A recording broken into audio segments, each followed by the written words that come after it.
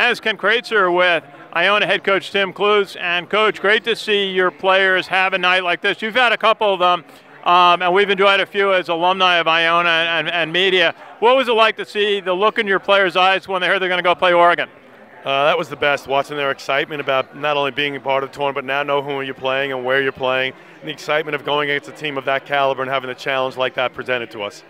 And Tim, your team really had to work this year to grow and play well in the MAC tournament and show tremendous poise in the last minute of a couple of minutes in the overtime of the win against Siena. What was it? How did this team come together so they could play so well when it really counted?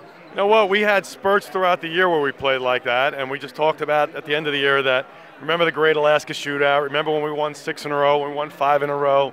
Like, let's get back to just caring about every possession and caring about each other. And I think our guys really, in that tournament, sacrificed their own names on the back of the jersey for the name on the front of the jersey, and that was all the difference.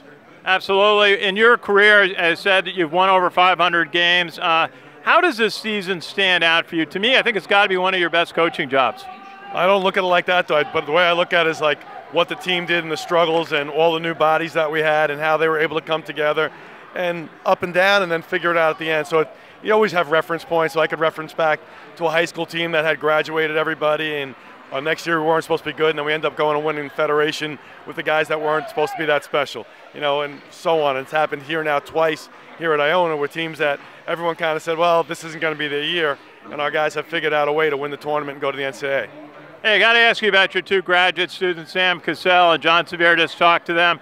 How much leadership and poise do they bring to this team? They've been great additions to our team, both on and off the court, just the maturity level of both of them, business-like attitude when they come into practice, when they go to class, when they handle themselves in public, did everything the right way, and I think it's been a real calming factor to a lot of our players.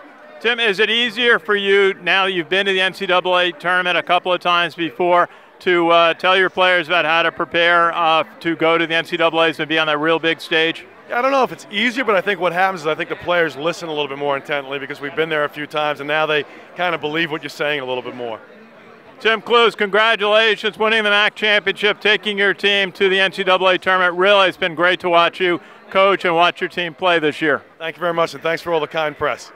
Our pleasure. It's Ken Kraetzer for Sons of the American Legion Radio and WVOX Radio. Thanks, Ken. Appreciate it.